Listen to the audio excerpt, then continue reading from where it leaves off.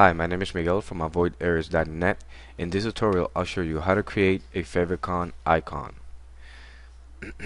First, go to DYNAMICDRIVE.com that is in the description box.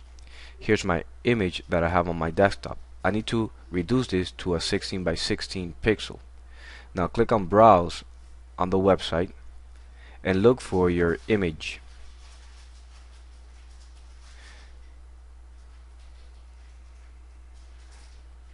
And click on Create Icon. This will create a 16 by 16 pixel icon.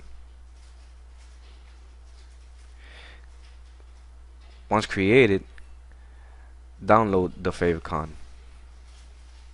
and save it wherever you like. In my case is my desktop. Save it and close. Now here is my 16 by 16 favicon icon with the name already. I don't have to change the name, so it's perfect. Now I'm going to show you how to upload it. Using your file transfer protocol program, open it and access your website. All you need to do is drag and drop it into your root folder. That's it. Done. If you want to see how you can apply this to your Zara web page, I can show you in a video. The link is on the description box. Thank you for watching this video. My name is Miguel. Feel free to email me if you have any questions.